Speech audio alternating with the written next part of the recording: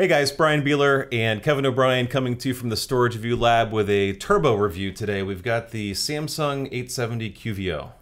Yeah, there's a lot of those out there right now. There's the 1 terabyte, 2 terabyte, and now the 8 terabyte. And the 4 terabyte. Yes. So yes, we did do this review already where we looked at what, the 1 and 4, right? Yeah. And so now we've got the 8 terabyte. So when we did that review back in June, I think it was, the 8 terabyte had been announced. The launch was to be at a later date, and we are now at a later date. And so Samsung sent us their 8 terabyte drive, and we put it to the test. Now, in terms of what it is, physically, as we take a look at it, it's a standard 2.5-inch, 7mm drive height. So it's going to go in most modern laptops that have a 2.5-inch bay. You took the drive apart for fun. That was at we had a very specific request from our Reddit, or our subreddit actually, for that.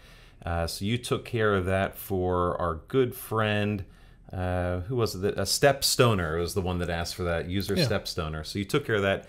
It's a decent sized PCB compared to what we've seen in the other QVO models where it's like a little micro PCB. Although I'm not sure if it really matters because it's still less than the total volume of a 7mm thick 2.5-inch drive. So it could be the size of a stamp. It could take up the entire space. It doesn't really matter. No, it doesn't matter, but it's kind of neat to see what's inside. And what is that, 3 screws and destroy the label to get into it? Yeah, they kind of notice if you get into it. But after that, it has a pretty standard config. It's using 8 NAND packs, a controller, a DRAM module, and it's good to go. And even though the drive comes with a nice warranty, we've successfully destroyed our warranty. Yes, warranty's voided. Thanks, Stepstoner.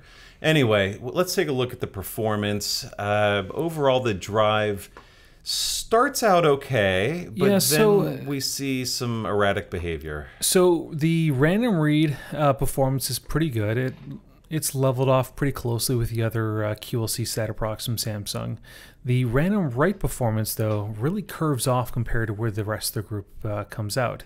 Now, we've seen this before where certain capacity points don't offer the highest performance. It's not that the smaller capacity drives are faster. It's not, but there are certain NAND configurations that have a performance hit. Well, there's more. I think we see this a lot in these drives where one capacity will have just the right alignment of NAND and lanes and whatever else, and just be a little bit faster than the others in the family. Yeah. So with that in mind, the random write performance took a hit. Sequential read and sequential write, it's basically right in line, lockstep with the other models. Now, as we look into our mixed workloads, the VDI guys, this is again where it starts to fall back. And this is where you'll see a huge shift where the latency picks up, it's not as fast. And then in some of these, it really falls back fast. So this particular model, it gives you a huge performance increase over a hard drive. It's going to be a big capacity increase over a lot of the traditional SATA or M.2 SSDs, but you're going to have certain concessions when it comes to performance. Right. You get an efficiency, though, of being able to get all of that capacity in one slot. So now it just kind of depends on what you're doing. If you've got a notebook with a couple bays, Lenovo's got a couple, others Yeah, there are a lot of business notebooks and gaming notebooks, of course, that have onboard M.2 for the boot drive and a spot to put in a 2.5-inch drive, or hell, if it still includes a CD-ROM or DD. Oh, dear goodness. An optical disk drive, there might be a spot where you take that out and you can put in an SSD. Could an argument be made for this in an enclosure as a portable drive for somebody that needs a lot of capacity on the go? Yeah, I think so. It just depends on where your price-performance ratio works out.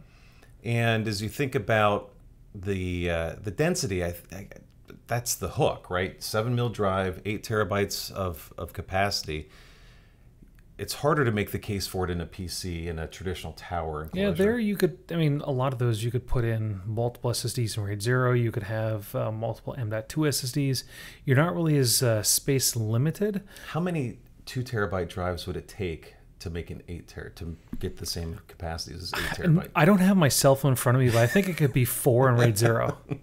4 in RAID 0, and you actually get a performance benefit there, although these are QLC drives that are SATA, so we don't want to Yeah. expect too much from them. Yeah, true.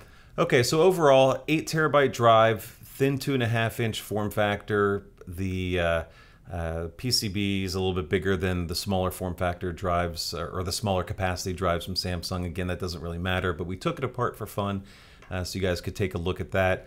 And it'll make a great secondary drive repository. It is expensive. You're going to pay a little bit of a premium to go up to an 8 terabyte class drive. Hopefully it drops down. It will. It always does, right? Production increases, demand increases, and then they figure this out. But it's the first. That's the other thing I guess it's worth noting is this is the first, at least that I'm aware of a 8 terabyte SATA drive for end users. It should be pretty fun. Yeah, and we've seen the 15 and the 30s for enterprise, but those are the larger. A little bit outside the price range of what people would want to spend. Just a bit outside. Yeah. I think the 15 terabyte QLC from Intel is about 4 times the price of this thing. So, in any event, it's a nifty little drive. You've got to have a specific use case for it, but if you do, then I think you'll be pretty pleased with dropping 8 terabytes of flash in your system. That's all for this one. Thanks for tuning in.